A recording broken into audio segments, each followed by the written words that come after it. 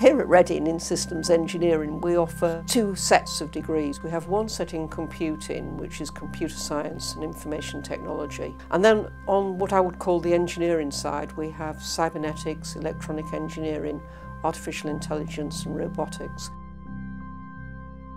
The first year of all our engineering degrees is the same, so students who come in to do those courses take exactly the same first year, and then in the second year and the final years take options which are towards their particular courses. The Computer Science and Information Technology degrees are more focused with the computer science towards technical computing, looking at things like the theory of computer science as well as the programming, and with information technology looking at the business side of things. Hi, my name's Tanya and I'm a final year student studying information technology with management. I really enjoy the mix between the two because I think that they complement each other well. For example, I'm learning technical aspects such as databases and IT, whereas in business I'm learning things such as marketing and accounting and organisational behaviour. So in my future career, if I decide to go into a technical programme, then I can use the business skills to know the best ways of managing teams and the policies regarding human resources. A question that I really get asked when I'm working at the Open Days, especially for my course, Computer Science, is that a lot of prospective students haven't really studied programming as part of their A-levels or high school life before, and that's what they're really apprehensive about. But the university teaches you from the start, so they give you support as part of practical sessions and even one-to-one sessions where you can go and speak to the lecturers. I really enjoyed the Android development side of programming.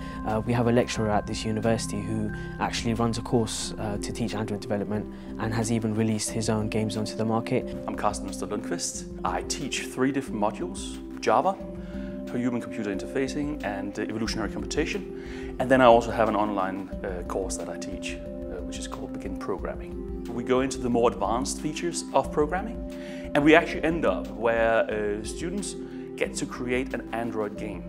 I love games. You know, I've been playing games since 79 on computers. So I also want to introduce that into my teaching, because actually you might think that games are just fun, but they are really a great way of learning how to program, especially when you're making games. It is one of the most difficult things to do well. No, so I try to have fun when I'm teaching, because why would I want to have bored students?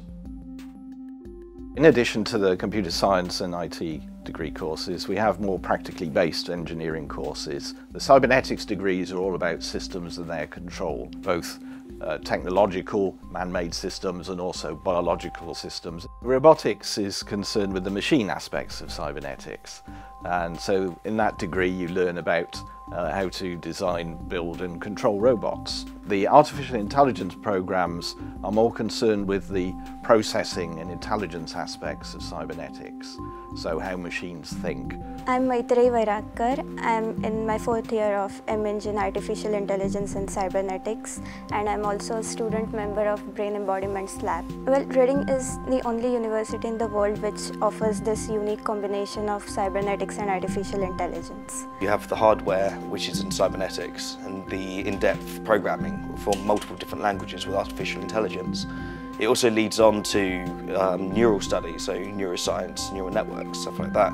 So you're not just constricted to writing programs, you can actually go into the hardware and medical engineering side of things. The electronic engineering degree program is designed so that it develops the skills and knowledge that you need to be an electronic engineer in today's high-tech electronics industry. One of the things that we pride ourselves on is that our degree courses are informed by the real world, so what industry wants, what the future wants. What we're trying to do now is prepare our students for a future which we can only imagine.